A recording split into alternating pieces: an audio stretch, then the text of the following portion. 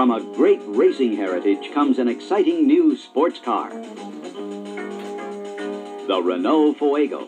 Fast, sleek, and built for the road. To make this great car even more exciting, Renault is offering an exciting new option. The turbocharged engine. Designed to deliver the performance of a big engine when it's needed, and the fuel economy of a small engine under light load conditions. In this training film, we'll acquaint you with what's unique about the Renault Fuego turbo system. We'll begin with a look at the design features of the Fuego turbo system. Then we'll turn our attention to the necessary control and safety systems. And finally, we'll cover the diagnosis and service procedures you'll need to be familiar with in order to properly service the Fuego turbo. First, let's describe the special design features of the Fuego turbo system. The Fuego turbo uses a new engine, the A7L23. This engine is similar in design to the familiar 843 engine currently used on the Renault 18i and the non-turbocharged Fuego. The engine components for the A7L23 are specially built to withstand the high temperatures and pressures associated with turbocharging. A new electronic ignition system is used to more precisely maintain ignition advance values. Excessive advance could cause detonation and engine damage. Insufficient advance could cause performance loss or could raise the exhaust temperature enough to cause damage to the turbine as well as internal engine components. Also, because the engine runs very close to the detonation phase when on full power, a knock detector is required to prevent engine damage. We'll discuss the detector in more detail later in this film. In addition, the Fuego turbo requires the use of premium-grade unleaded fuel. This too helps reduce the possibility of detonation. The fuel injection system is essentially the Bosch L-Jetronic system currently used on the Renault 18i and the non-turbocharged Fuego. This system is designed to continuously monitor the engine's air and fuel needs and automatically adjust the fuel supply to each cylinder as needed. If you're not familiar with the Bosch system, you may want to review Training Release 80-3, Electronic Fuel Injection, Theory of Operation. There's one important modification to the Bosch system of which you should be aware. The twin relay is replaced with two separate relays. A TAC relay located under the passenger seat near the ECU, and a power relay located in the engine compartment next to the diagnostic socket. The TAC relay passes power to the fuel pump when the engine RPM is above 50. The power relay controls the other components and is activated by the ignition key. The Fuego turbo is equipped with a large capacity oil pump capable of providing the additional output needed by the turbocharger. The heart of the turbo system is the Garrett T3 turbocharger. If you're not familiar with the basic theory of operation of turbocharging, please view Training Release 82-2. This release covers the basic construction and operation of turbochargers. For those who aren't yet familiar with the concept of turbocharging, the film will serve as a valuable source of information. The T3 turbocharger requires the use of an integral wastegate control.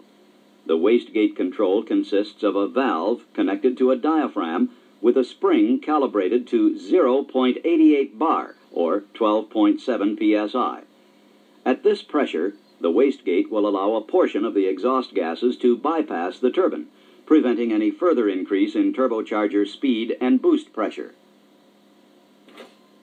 To check the wastegate control, you'll need to use the special tools shown here, the Mott 867 pressure gauge and the MS 554-03 hand pump. These tools will also be required to make several other pressure checks. To check the movement of the wastegate lever arm, use the special tools we've just seen together with a dial indicator. the arm should move 15 thousandths of an inch when a pressure of 0.85 to 0.91 bar or 12.3 to 13.2 psi is applied to the diaphragm capsule. Keep in mind that the wastegate valve is factory set. Never modify the wastegate setting, as excessive boost will cause engine and turbocharger damage. If out of specification, the entire turbocharger unit must be replaced. In addition to the wastegate, the Fuego turbo also has an air-to-air heat exchanger, or intercooler, to control the intake manifold air temperature. The intercooler requires the use of an electric cooling fan system. A fan pressure switch, mounted on the firewall, controls the fan circuit. This switch is one of 3 switches we'll be discussing. In terms of location, it is the center switch. When pressure developed by the turbocharger exceeds 0.3 bar, or 4.7 psi, the pressure switch closes, activating the relay, which then energizes the cooling fan circuit. The fan will continue to operate until the pressure drops below 0.3 bar. 2 delay valves and a small reservoir provide a slight delay so that the fan doesn't start and stop erratically. By reducing the temperature of the compressed air, the intercooler not only reduces the chance for detonation, it also improves the filling of the cylinders because the cooled air is denser. To check the operation of the cooling fan system, apply pressure to the fan switch. At 0.3 bar or 4.7 psi, the fan should come on. Another special feature of the Fuego turbo is a boost gauge located on the instrument panel. This gauge allows the driver to monitor the vacuum or boost pressure in the intake manifold. Vacuum is shown in the white zone, boost in the orange, and overboost in the red zone. The numbers shown are tenths of a bar. That completes our look at the special design features of the Renault Fuego turbo system. The key points to remember are that the Fuego turbo uses a new engine, the A7L23, and has Bosch L-Jetronic fuel injection. The turbocharger system consists of a Garrett T3 with an integral wastegate control to safely limit the amount of boost delivered by the turbocharger, and an intercooler to control intake manifold air temperatures. A boost gauge allows the driver to monitor vacuum or boost pressure. Next, let's turn our attention to the 4 control and safety systems found on the Fuego turbo. The first system we'll discuss is the overboost protection system. This system is designed to limit boost pressure by electrically interrupting the fuel injection system. The overboost protection system consists of a pressure-operated switch, which senses the output pressure of the turbocharger. If the pressure exceeds 1.3 bars, or 18.8 psi, the switch will close, signaling the fuel injection ECU to intermittently interrupt the fuel supply to the engine until the boost pressure is reduced to a safe level. The fuel injection system will then return to its normal operation. The overboost pressure switch is also located on the firewall. A 0.3 of a millimeter restrictor in the switch line keeps the switch from operating erratically. To check the overboost system, start the engine, and after a 30-second wait, accelerate it to 3,000 RPM. Then apply pressure to the switch. At 1.3 bars or 18.8 psi, the switch should interrupt the fuel supply and the engine RPM should drop to about 2,500. The second system we'll look at is the overspeed protection system. This system limits excessive engine RPM by intermittently interrupting the fuel injection system. The ignition control unit, or ICU, directly monitors engine RPM and sends a tachometer signal to the ECU. If the engine speed exceeds 6,000 RPM, the ECU will intermittently interrupt the fuel supply to the engine. This will prevent the engine from exceeding a safe speed. There are no recommended tests of this system. You should, however, be aware of the overspeed system's operation. Next, let's look at the full load enrichment system. The purpose of this system is to provide a richer fuel mixture under boost. The richer mixture will then reduce the exhaust gas temperature, protecting both the engine and the turbine.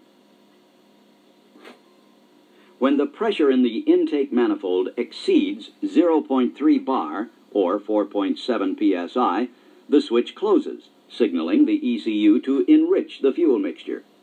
The delay valve keeps the system from operating erratically. Like the fan switch and the overboost switch, you'll find the full load pressure switch located on the firewall. To check the full load enrichment system, first connect an ohmmeter across pins 9 and 10 of the fuel injection diagnostic socket. You should get an infinite resistance reading. Next, apply a pressure of 0.3 bar or 4.7 psi to the full load switch. The ohmmeter should now read 0 ohms, indicating that the switch has closed. Because the turbo engine runs very close to the detonation point when on full power, a knock detector system is required to prevent engine damage. This system temporarily retards the ignition timing whenever detonation is detected. The knock detector system has one main component, the knock detector, which is mounted on the cylinder head. When the detector senses abnormal engine noise, such as detonation, it signals the ignition control unit.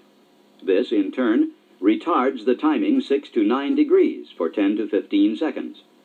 The timing will progressively return to its value prior to when detonation was detected.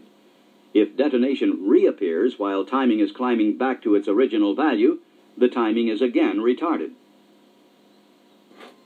To determine whether the knock detector is working correctly, start the engine and tap the cylinder head with a brass punch. A small drop in engine RPM should occur as the timing is retarded. Remember, never tap the sensor itself, as this will damage it. To review, there are 4 control and safety systems. The overboost protection system limits boost pressure by interrupting the fuel injection system. The overspeed protection system limits engine RPM, also by interrupting the fuel injection system. The full load enrichment system provides a richer fuel mixture under boost. And the knock detector system retards the ignition timing whenever detonation is detected. Now that you're familiar with the turbo system used on the Fuego, let's take a look at the approved diagnosis and service procedures for the turbocharger system. Properly maintained, the turbocharger should give years of trouble-free service. However, if failure does occur, the causes can be grouped into 3 major areas. 1. Lack of lubricant. 2. Contaminated lubricant. And 3. Ingestion of foreign objects. The first 2 causes, lack of lubricant and contaminated lubricant, both result in worn internal components. Because the turbocharger shaft rotates at speeds of up to 120,000 revolutions per minute, insufficient oil for as short as a few seconds under heavy load conditions will cause bearing failure. Likewise, the abrasive action of contaminants will wear and fail components. To ensure a proper oil supply to the turbocharger, there are 2 special precautions of which both the technician and the owner should be aware. First, allow the engine to idle for at least 30 seconds after startup to establish the necessary lubrication to the turbocharger bearings. And second, allow the engine to idle for about 30 seconds before switching off the ignition. This will allow the turbine to slow down before the oil supply is cut off. Also, always pre-oil a new turbocharger assembly's center housing before installing the turbocharger in the vehicle. This will ensure that the bearings receive adequate lubrication. Then, bleed the oil supply line by disconnecting the line and cranking the engine. Be sure to disable the ignition system before cranking. Because cleanliness is so important to the operation of the turbocharger, It's also critical that the oil filter and the engine oil be changed at the recommended intervals. The owner should be made aware of these intervals and encouraged to return to your dealership for the proper maintenance. The third cause of turbocharger failure, ingestion of foreign objects, is readily apparent by looking at the turbine and compressor wheels. Foreign objects will bend, tear, or erode the vanes, as shown here. Therefore, it's important that you change the air filter at the recommended intervals. Also, make sure that all air intake circuit connections are tight. And remember, always make sure the air filter is in place and the air intake circuit is tightened down before operating the turbocharger. Now that you know the three major causes of turbocharger failure, let's cover the common symptoms that signal a possible problem. Low engine power or black smoke are signs that an insufficient amount of air is reaching the engine. This could be caused by a clogged or leaky air intake or exhaust system. Both blue smoke and excessive engine oil consumption are signs that oil may be leaking from the turbocharger through an oil seal. And finally, a noisy turbocharger may be the result of loose connections, failed bearings, or foreign materials. Keep in mind that many components other than the turbocharger can cause the same symptoms as a faulty turbocharger. It's often easier to check the turbocharger first, then go on and look elsewhere if the turbo is okay. Just how do we check for a turbocharger failure? Here are three ways. First, listen to the sound the turbo makes. After you've worked with the Fuego turbo for a while, you'll become familiar with the normal sound the turbocharger makes. An abnormally high-pitched whine may indicate a leak from the exhaust connections or a leak in the air intake circuit. A cycling up and down in pitch often indicates an obstruction in the air inlet duct, a restricted air filter, or an accumulation of dirt on the compressor wheel. A real screamer may be trying to tell you that the bearings have failed and that one or both of the wheels are rubbing on their housings. Next, look. Remove the exhaust and air intake pipes and use a flashlight to check for rub marks on the wheels and the housings. Is there any evidence of vane damage from foreign objects? Is there dirt on the compressor wheel? Coke and carbon on the turbine wheel? Are any vanes missing? A small amount of oil leakage into the turbine and compressor housings is normal. This is because the turbocharger uses a dynamic seal instead of a mechanical seal. If you see a heavy accumulation of burned oil deposits on the turbine wheel, check the exhaust manifold. Oil in the exhaust manifold indicates an engine fault, not a turbocharger problem.